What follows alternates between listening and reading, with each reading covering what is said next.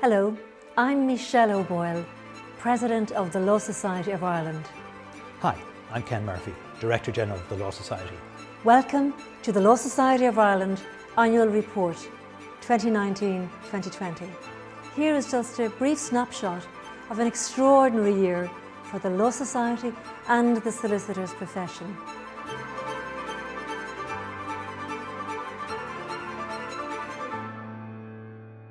When I took office in November 2019, I was ready, willing and committed to lead the profession through a variety of predictable challenges with the wholehearted support of the Council. And as we all know, an important tool in our armoury of life is to have an ability to change our path, to adjust and to adapt. Never was this more tested than over the last 8 months. Resilient, supportive, essential. That's what the profession proved to be to the public when COVID hit right in the middle of March of 2020. One of the great capacities of the legal profession, which is demonstrated throughout history, is its capacity to adapt to change. This was change, sudden, immediate, fundamental change, such as we've never had to adapt to before. The profession adapted and the Law Society adapted in support of it. Resilient, supportive, essential. No part of legal practice and no part of the profession was immune to the inevitable challenges caused by the restrictions necessitated by the state's response to COVID-19. Communication to the profession was my key priority throughout the crucial March to June 2020 period. I issued 34 e-bulletins around a variety of areas, including court arrangements and updates, advice on wills and probate, practice management advice, much needed financial support information, guidance on AML, wardship, family law and much, much more. Working really closely, directly with government and state agencies, finding workarounds for all of the problems that the pandemic created in the delivery of legal services through those state agencies, we worked to find those solutions. But it was important not only that solicitors were able to remain open for business, which they were as a result of Law Society lobbying of government at the very beginning, but also that the public knew that solicitors were open for business. We communicated that through the advertising campaign relentlessly across the country so that people knew solicitors were open for business and could be accessed for legal services which were so essential. And the other great theme was the move online.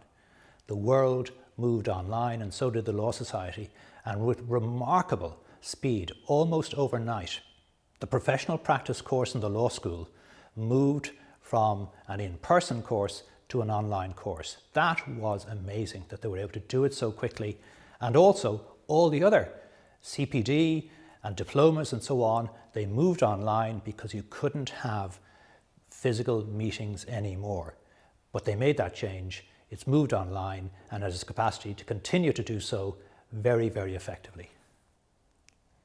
The Society's focus on the well-being of solicitors was put under the spotlight during the crisis. We prioritised and brought forward a number of key projects, including Legal Mind, a new mental health support for solicitors and their dependents. It is there for you and your colleagues to help navigate any personal or professional challenges. Please do use it. Beyond COVID-19, I welcomed commitments from the new government on a number of priority topics. Long-needed commitments to publish a family court bill and assurances on family law court building in Dublin and nationwide were especially significant. The announcement that from the 1st of November 2019, solicitor partnerships would be able to register as limited liability partnerships was a very welcome culmination to a 20-year campaign by the Law Society to modernise the partnership model that the profession needed in the 21st century. Well, we got it. And many dozens of firms have now chosen to do so. It's clearly an option. Nobody needs to do so, but if they choose to do so, they can. Of course, we would like and will continue to pursue the option that individuals, sole practitioners who are not partnerships, might have limited liability company status. That's for the future. We haven't given up on it.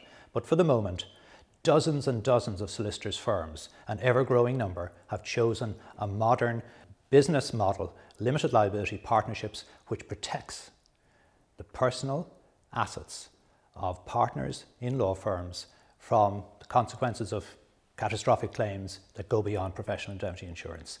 This is something worth celebrating because it has been achieved through years and years of lobbying. In July of this year, it was a great honour for me to welcome the historic moment when we as a profession were invited for the first time ever to apply for patents of precedence.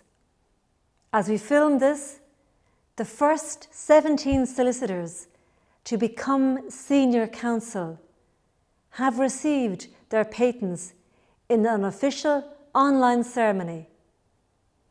What a proud moment for the profession, and long may we push boundaries and set examples of professional excellence. We have indeed earned the right to do so. Brexit, regardless of the pandemic, it's happening anyway. And one of the consequences we've seen in recent years is literally thousands of solicitors from largely big international commercial law firms based in England and Wales solicitors transferring onto the role here.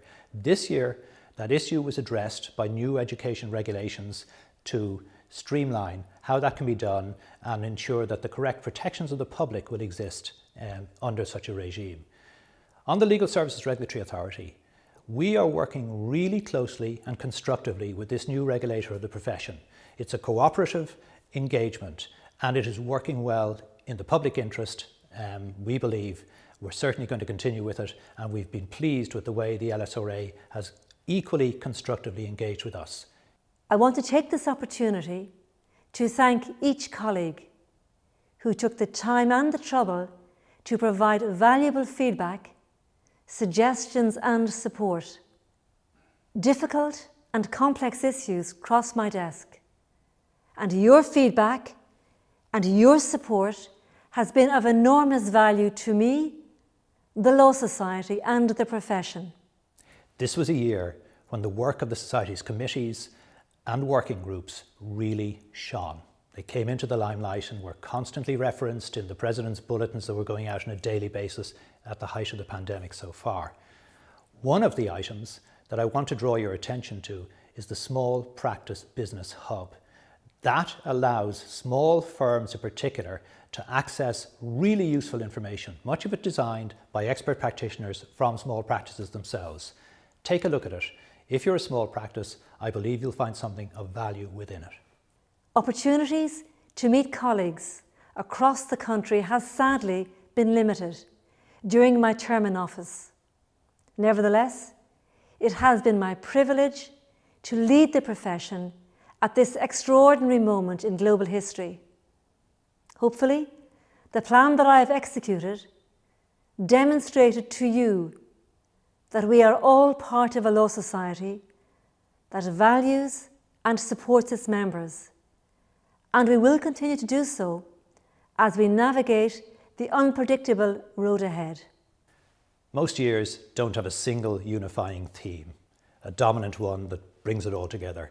This one does. The pandemic that hit in March and is still with us is that theme. But it demonstrated and allowed us to demonstrate how resilient the profession and the Law Society could be to deal with those challenges to date. But more importantly, those challenges continue.